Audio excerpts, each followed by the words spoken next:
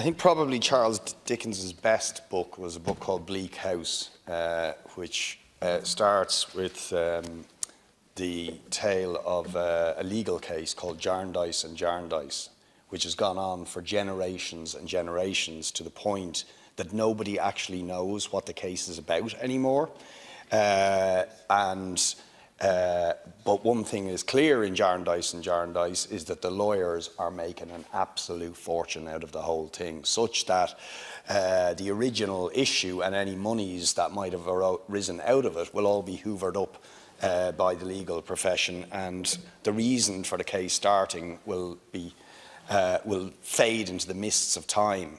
And that kind of is the problem with this. Now, because on the one hand, the site-serve issue and the IBRC site-serve issue is something that we do need truth and clarity on because there's a lot at stake in it. But these costs cannot be allowed to escalate to a point where they are far in excess, if some of the figures being bandied around are credible, than the sums of money that were actually being investigated by the investigation.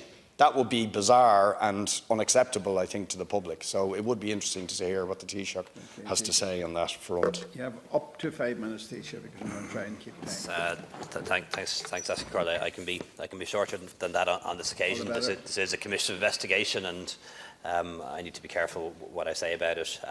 Just in relation to former Deputy Darragh Murphy, I answered a question on this earlier, but I can confirm that the Standards of Office Commission, the Standards in Public Office Commission, can investigate a former member in relation to their conduct as a member. And former Deputy Murphy has said that he is willing to cooperate fully with any statutory investigation, and I believe he should do so, and said that to him last night. In terms of the Creggan Commission, this was a commission of investigation established by the Dáil.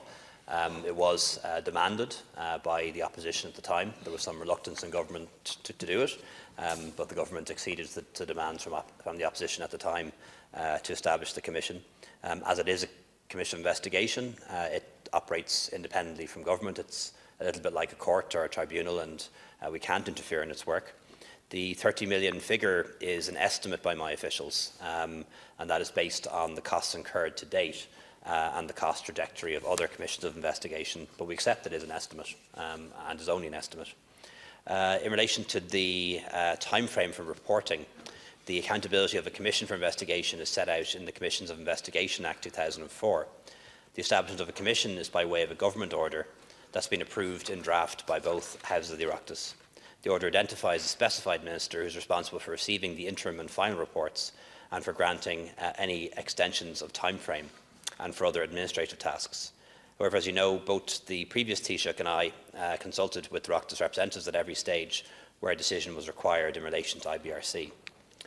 Following a request from the Commission in its fourth interim report, which I received on the 10th of June, I extended the reporting deadline to the end of this year. And I have no information to indicate that the Commission will not be met. So, based on this, we would anticipate another report before the end of this year, and we'll see if that happens.